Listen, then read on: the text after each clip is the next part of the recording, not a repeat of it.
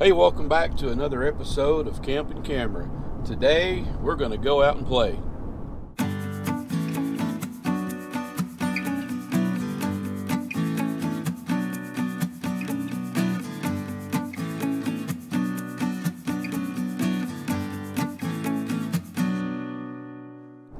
Hey, welcome back everyone. If you've been following the build of the Camp Easy Teardrop, you'll know that we've been working on the door for quite a while, and the last episode we finished up the first door.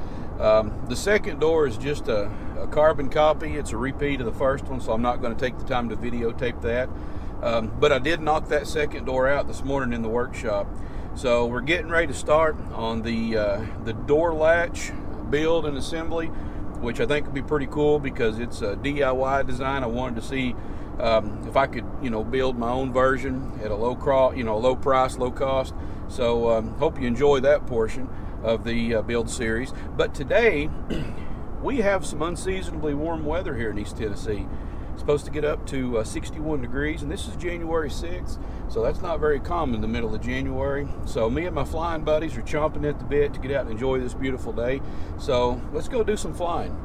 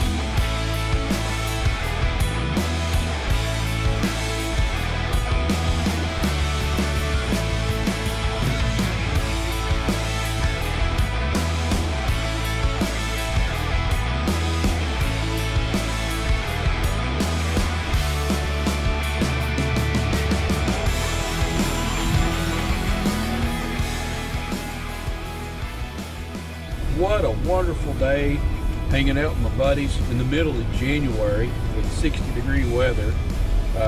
That's awesome. Probably won't get many days like this, so I'll take them when I can get them. Calm winds, just wonderful for flying. Had a wonderful time. But now it's time to get back to the shop and pick up where we left off.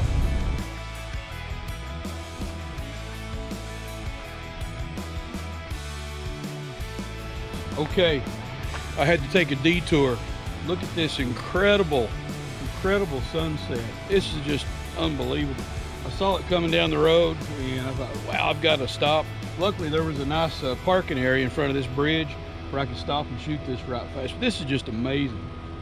Anyway, just a little detour before we get back in the workshop.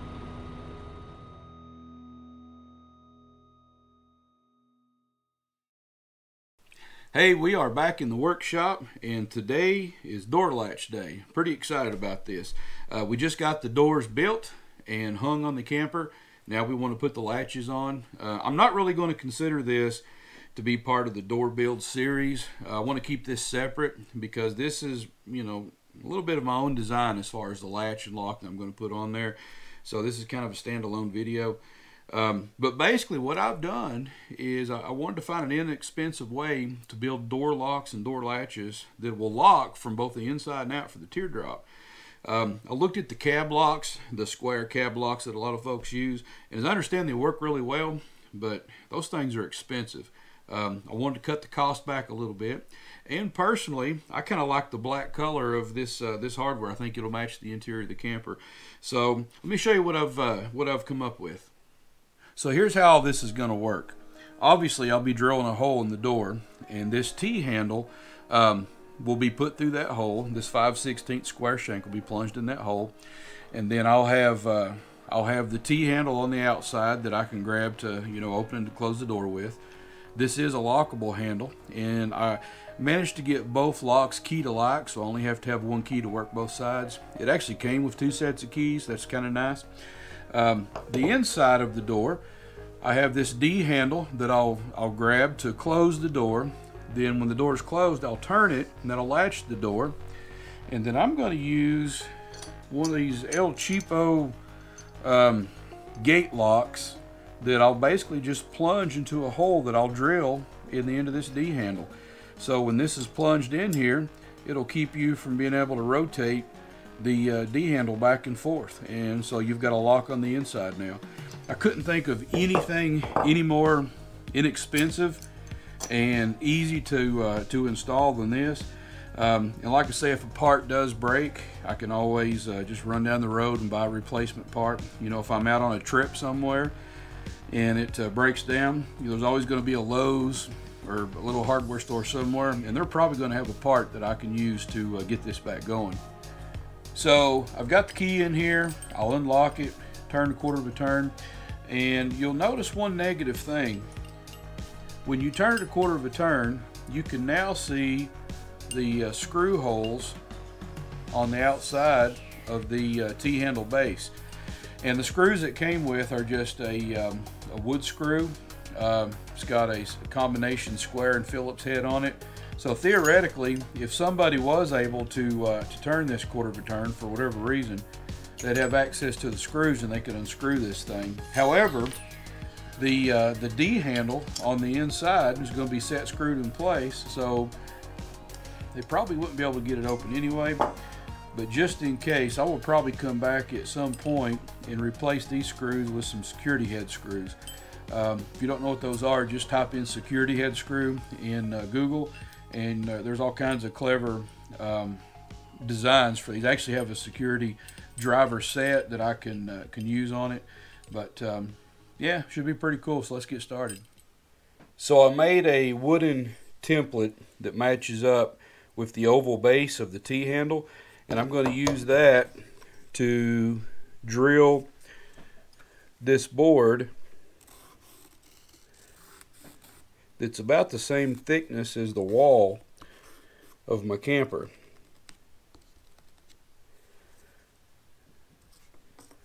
So I've started a 1/2 inch hole. I'll drill that on through, and this will be for the two screws that fasten it to the wall. But this is about 1 inch thick, and that's about the thickness of the wall of my camper. So I just want to put this whole thing together and try it before I start drilling holes in my actual camper wall.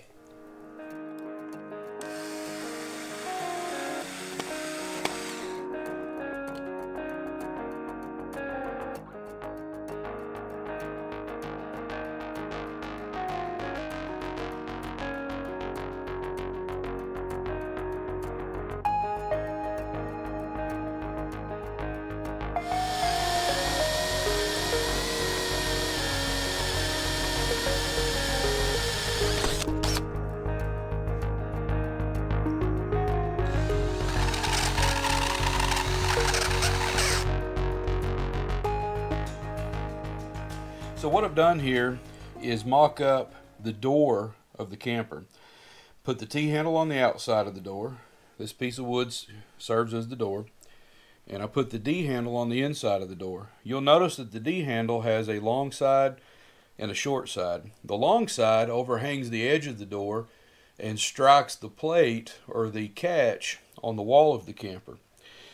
The short side has the hole that I just drilled that will line up with this inexpensive gate lock. So whenever you pull the door shut with the handle and you turn it to latch it, now all you have to do is push the lock over and let it go, and if somebody tries to open it from the outside, they're not going to be able to.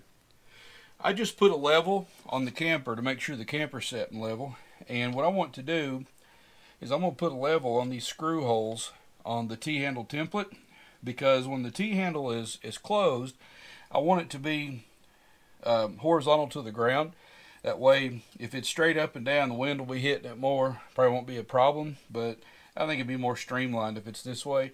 So I'm just going to line the level up with these holes and use that as a guide.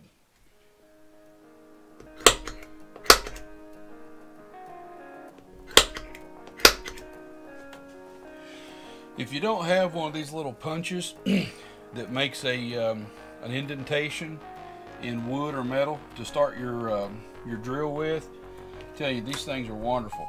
If you don't have one, you'll find that your drill will start walking, and this will keep it from walking.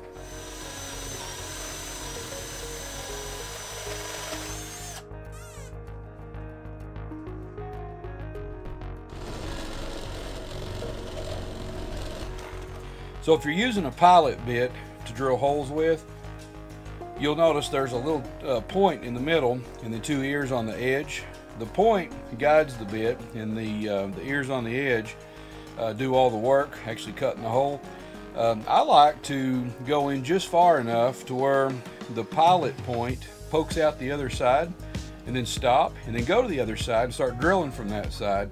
And I find that if I do that, it makes nice clean edges on the hole on both the inside and out. I'm just going to temporarily install this, and I'm going to use some drywall screws, some short ones. I think what I'm going to do is I drilled the hole all the way through the wall. I believe I'm going to install some blind nuts or some T-nuts on the other side and use like a machine screw with some Loctite, and may switch to a security head screw as well. But I'm just going to put this in temporarily just to try it out. That looks pretty nice and clean. I like that look, and I like it being horizontal. Going down the road, I think that'll be a nice, nice sleek look.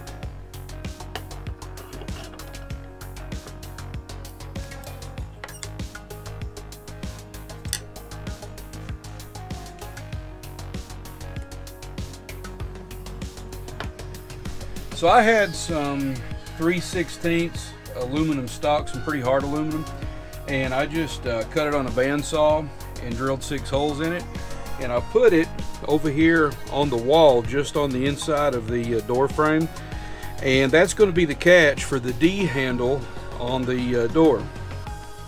So let's see what this thing looks like. You'll notice I put a little piece of rubber D seal on there. Eventually that'll be all the way around the door. I just put a small piece on there as a trial. But here's the door latch. You'll grab this handle, it'll be with the other hand.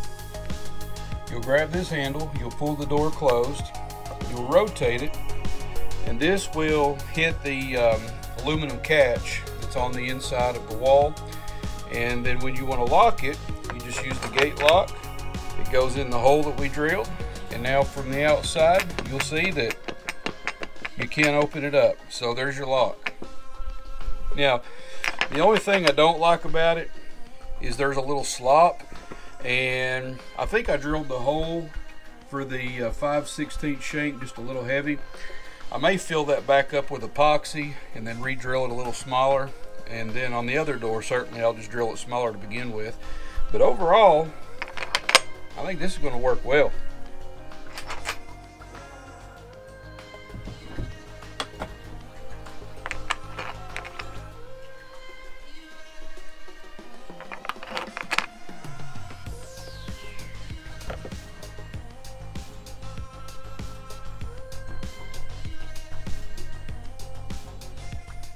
So that's the DIY door latch. Pretty simple project, probably a 3 or 4 hour job for both doors combined. Some may be able to knock it out a little quicker, and about 30 bucks give or take for both doors combined. Now I did have to buy you know, some aluminum scrap stock somewhere. You should be able to pick that up for, you know, maybe $3 or $4 at, you know, at your local metal supplier. Not that big of a deal, but it's a simple project, and there's probably not a whole lot on the latch to fail. But if something did fail on the camping trip, you should be able to run to a local home center, run into the, you know, the next town and buy parts for it. So that's a pretty handy feature. I could not be happier with it. It turned out great. It looks great. Now there are a couple things that I need to go back and do, like I mentioned earlier. I need to trim off that 5/16 shank that's sticking into the cabin. Don't want to get caught on that, so I'll trim that off flush. And then I need to replace a couple of the wood screws on the T-handle with some security screws. But other than that, it's a pretty much finished installation, and I'm very happy with it. Hey, if you haven't subscribed to the channel already, appreciate you hitting that button. And if you like this episode, give it a thumbs up. So until next time, take care, and we'll see you later.